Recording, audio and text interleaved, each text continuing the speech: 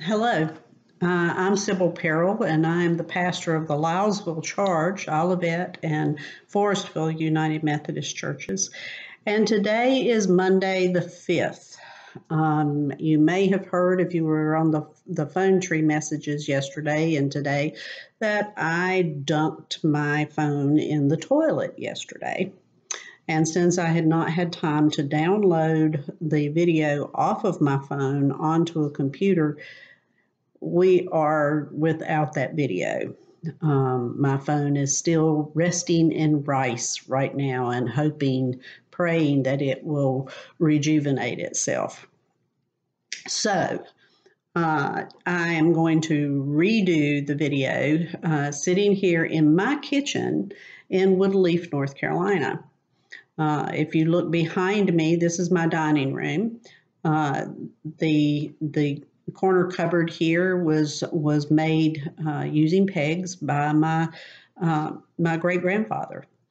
And the church is behind me. The wooden church is the original Woodleaf United or Methodist Episcopal Church South, which was built in 1891 and is my home church. I was not there then. So the one here, what they did was split this church right down the middle, took the roof and split it, and put it together and made this church, which is now, this is the church that I grew up in and still attend on occasion if I'm here on a Sunday. So that is little pieces of my house here in Woodleaf. And since I'm going part-time, I am here part of the time, and then I am down in Lilesville part of the time. So you may see further videos from here if I can't get there. So with all of that being said, I'm going to redo the worship service from yesterday without the music. I'm not going to sing for you today. But let's open with a prayer, because goodness knows we need it. Holy God, we long for the day that your truth will cover this nation and the entire world. Lead us today as we battle the forces of evil in this world, one person at a time. Open us to what the scriptures are saying to each of us this day. Amen. Before I begin the reading of the scripture for today, I'd like to talk with you for a moment about why I don't preach patriotic sermons and why there was so little of 4th of July celebration in our worship as a whole yesterday, other than the music and being mentioned in prayer. The birth of our nation is a grand day, a day for celebrations as it was all over the United States. And it is a national holiday. But theologians will tell you that it is a secular holiday. This means that it has no correlation with religion or the church in general. So I don't usually do sermons that have to do with these types of holidays. We acknowledged them yesterday with the music. We did America the Beautiful, and we did the Battle Hymn of the Republic yesterday. So if you know those songs, you can sing them whenever you like. But I will not be singing them today. For me, though, the reason I don't use a patriotic theme or a national holiday theme usually is because, to me, time for church is a time to be in worship, to be in praise with God. It's a time for us to tell God thank you for all the blessings that we have received, and which includes this country. And it's a time to read and understand Scripture in a different way. It's a time to draw closer to our Lord and our Savior. So, you will probably not ever hear me say, let's do the national anthem. as part of a service. And that's just one of those weird things about me that maybe you didn't know. But hopefully you are still off today on Monday afternoon and are enjoying your holiday weekend. Okay, with all of that said, let's look at the scripture for today. Our scripture is from the Gospel according to Mark, chapter 6, verses 1 through 13, and I'm reading from the Common English Bible today. I hope that you have a Bible close at hand. If you don't, then just let me have your attention really, truly for a few minutes as I read the Gospel reading today. Jesus left that place and came to his hometown. His disciples followed him. On the Sabbath, he began to teach in the synagogue. Many who heard him were surprised. Where did this man get all this? What's this wisdom he's been given? What about the powerful acts accomplished through him? Isn't this the carpenter? Isn't he Mary's son and the brother of James and Jose, Judas, and Simon? Aren't his sisters here with us? They were repulsed by him and fell into sin. Jesus said to them, prophets are honored everywhere except in their own hometowns, among their relatives, and in their own households. He was unable to do any miracles there except that he placed his hands on a few sick people and healed them. He was appalled by their disbelief. Then Jesus traveled through the surrounding villages, teaching. He called for the 12 and sent them out in pairs. He gave them authority over unclean spirits. He instructed them to take nothing for the journey except a walking stick, no bread, no bags, and no money in their belts. He told them to wear sandals, but not to put on an extra shirt. He said, whatever house you enter, remain there until you leave that place. If a place doesn't welcome you or listen to you as you leave, shake the dust off your feet as a witness against them. So they went out and proclaimed that people should change their hearts and lives. They cast out many demons, and they anointed many sick people with olive oil and healed them. This is the word of God for the people of God. Thanks be to God. Some time ago, I watched a movie called Rise of the Titans. Now, I know it's odd for a grown-up to watch an animated movie, which this was, but sometimes they're really more for adults than kids because of the jokes that they use and the themes that they encompass.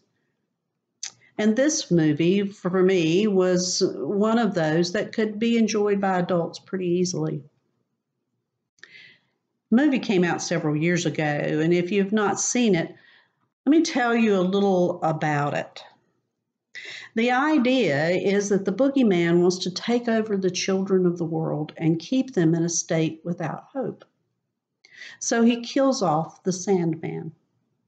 That causes so many nightmares for the kids that they lose their faith in things like the Easter Bunny, Father Christmas, the Tooth Fairy, and even Jack Frost.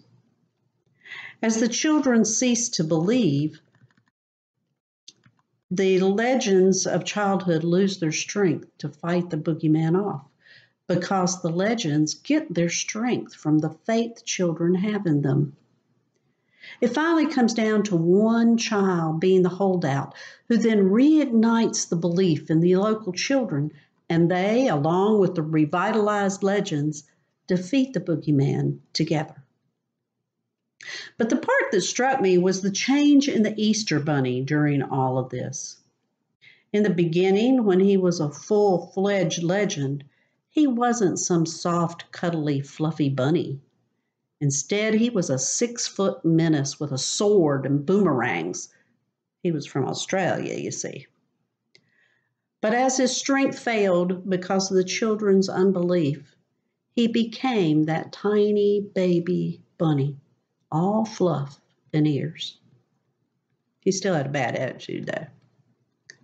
Now, you're thinking, what in the world does this have to do with the scripture today?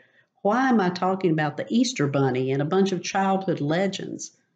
And I just said that I didn't do secular things. Well, it struck me that in our scripture today, Jesus is a lot like that Easter Bunny. He had been going about preaching and healing for a while and had quite a following. He had performed great miracles, and people were in awe of his wisdom and his knowledge. But in his hometown, where no one believed in him, he couldn't do much in the way of healing or miracles. He needed their belief to increase his power against evil. The other thing that struck me about the movie was that it took a partnership, a team, to defeat the boogeyman. The heroes, Father Christmas and the Easter Bunny and all of those guys, couldn't do it by each of them taking on the villain one by one. They couldn't even defeat him when they worked together. They were just too weak without someone believing that they could do it. It took teamwork with the kids and the heroes to bring the boogeyman down. One of the things I hear a lot these days, especially post-pandemic, is that with all the technology we have, with online worship and blogs, with being able to text scripture and do Facebook groups and phone tree messages, Zoom meetings, why do we need to go to church? Well, I'll tell you why. It's about fellowship. It's about community. It all comes back to that idea of doing things alone or together. Because it takes teamwork to defeat the forces of evil around us today. It takes more than just you to draw you closer to God.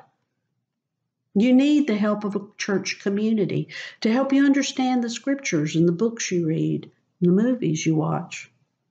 You need someone to hold you accountable for your own journey. You need someone to share in the responsibilities of mission. Notice that Jesus sent the disciples out in twos.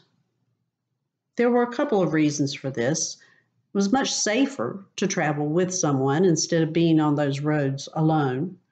But there was also a Levitical law that said that there had to be 2 witnesses to verify any actions taken. So he sent them out in twos to support each other, to help each other along the way, to encourage each other, and to be a witness for each other. But he didn't send them out with much of anything but each other and their belief in him. No extra cloak or sandals, or even a chunk of bread. And this was very unusual in their culture. Even those that were on a pilgrim's journey took extra clothing and supplies. And people always took bread to eat along the way. It would keep for days. But Jesus wanted them to have to depend on others for any help they needed. He wanted them to learn the idea of teamwork with those they were meant to serve. We too need to understand these ideas of belief and teamwork. They truly do go hand in hand. It's not enough for us to just give out food and clothing. There needs to be that teamwork with those that we serve to raise them out of the poverty they are in and help them experience a miracle, maybe of a new job or a place of their own to live. And we have to believe in Christ or we have nothing. We have no power. We have to accept him on faith. I mean, we haven't seen him. We weren't alive when he was here on earth. But we have to believe that he was a real person and that not only that, but that he still lives in our hearts and with God at his right hand. And in believing, we're given strength to carry on Christ's message of love and grace, and maybe we'll even get to see or participate in a miracle. even these days. Have you ever heard of prayer warriors? These are people with so much faith that when they pray, things happen.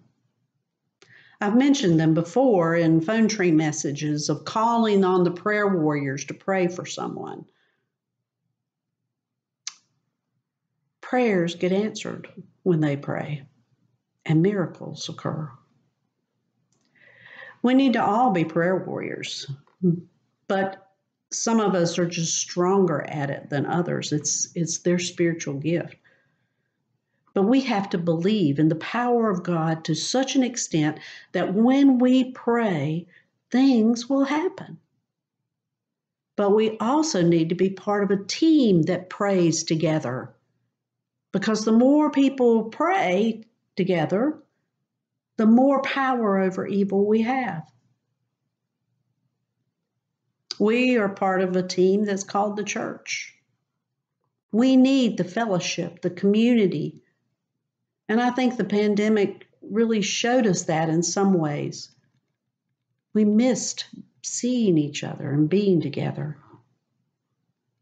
We need each other's witness to help us on our journey toward God and a closer relationship with Jesus Christ. So by working together as a team with the community, we find that things happen. Notice that the disciples did many miracles, healing, casting out demons. But they believed. They believed that Jesus had given them the power, and they knew that he had the power to give.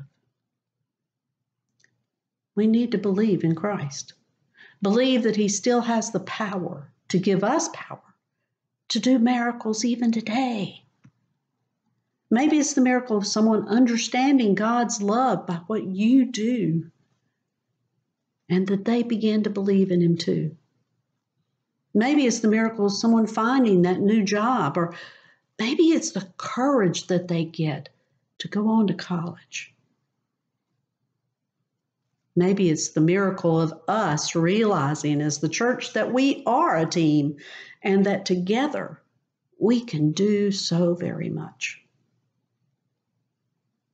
Going back to my movie, the other thing I noticed was that it came down to one child, just one child believing to re-energize the children and the heroes.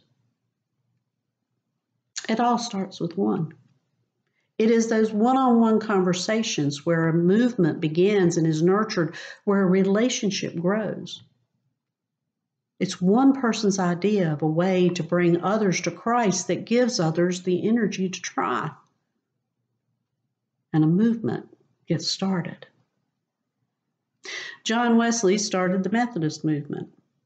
He was not intending a new denomination, but simply to re-energize the Anglican Church because it had just gotten to be so very, very dull. And he thought that people who believed in God and saw things happening and felt that love in their hearts would have a little more energy than they did in the Anglican Church. And so he began to have these meetings and things, and the Methodist movement started. He started it all by preaching in the fields to workers who were going to work and coming home from work. In the United States, in the early days, they used this idea of outdoor preaching to spread Methodism through camp meetings. And a lot of Methodist churches, including my home church, were started under a tree or in an arbor with one person with a Bible and a word to share with people from God. Are you the one to start a mission or a committee or a class? Are you the one to volunteer as a reading buddy or a greeter at the school? Are you the one to tell someone of your faith journey and bring them closer to God through it? Are you the one to believe that miracles do still take place? If people truly believe in Jesus Christ and the power of prayer, I hope you'll search your hearts and find that you do, that you are the one. God bless. Amen and amen. Let us pray. Oh Lord, we are thankful this day that we have a place to worship, that there are ways that we can communicate with people who can no longer be in church. We thank you for the blessings of this beautiful weekend. I thank you for the joining of two people, my niece and her fiance, yesterday on a boat in Lake Norman. What a wonderful thing it was, and how beautiful the weather was for them. I thank you for a love that has been found. And I just ask your blessing on them as they continue their lives together. We are in awe of you, Lord, and your power. We are in awe of the Trinity. We don't understand it, but we are in awe of this idea of the Holy Spirit and Jesus Christ and God the Father together.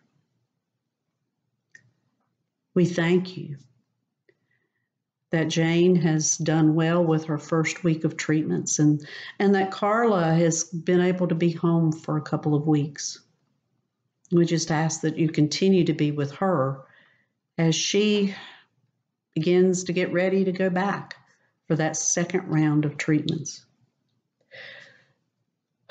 We ask you to be with those who are grieving, especially those in Florida who have lost loved ones and they haven't even been able to find the bodies yet. We just ask you to be with them, Lord, because we cannot even begin to understand the depth of their grief and their pain as they wait for word. We thank you that you are with them, that you are their comforter, and that you will give them what they need, the strength and the courage to carry on from here. We thank you for all that you are and all that you do. We thank you that Louise had a great report at the doctor's office and that she doesn't have to go back. What a wonderful thing. We just love you, and we ask that you give a special blessing to our nation this day as we celebrate the holiday of the birth of our nation. We know we are far from perfect as a nation, Lord. We have our faults and our flaws, and they are many, and some are really horrendous, the mistakes that we have made in the past.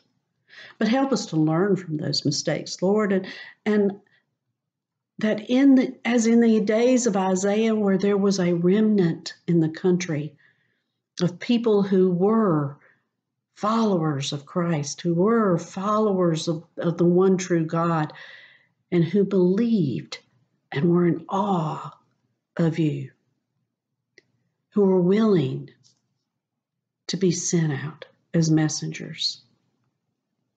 As Isaiah told God, send me. Lord, we thank you for all those who are willing to do what needs to be done, willing to be the one to begin something new. Guide us and walk with us as we live our lives to show others who you are, to show them your love for them and for all people. through what we do and say. Lead us in your ways so that we, like Abraham, can be considered righteous in your eyes. These things we pray in Jesus' name. Amen. Our weekly Bible study continues in the backyard at the parsonage at 10 o'clock on Monday mornings. Duh. And each week we have a little different scriptures that we're looking at. No rhyme or reason to them, just picking them out at random. So there's no big deal if you can't come one week and you can come the next. So I hope I'll see you there in the backyard at the parsonage at 10 o'clock on Monday mornings. Vacation Bible School is coming up on July the 17th. It will be from 9 until 2:30.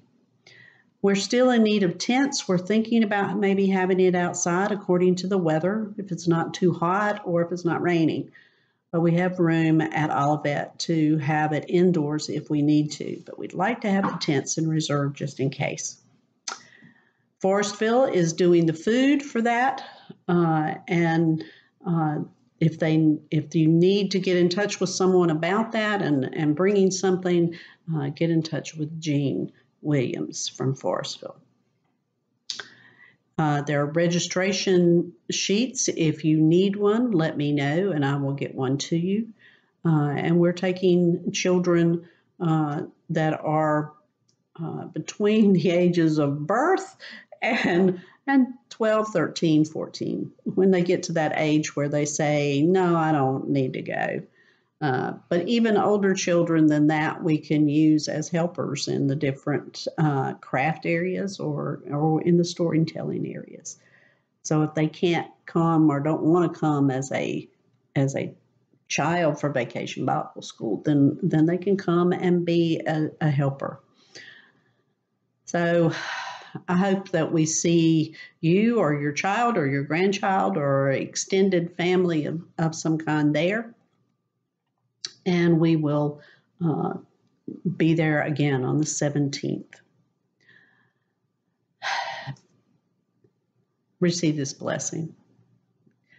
Go now with the assurance that God loves you, even with your flaws, and that if you believe,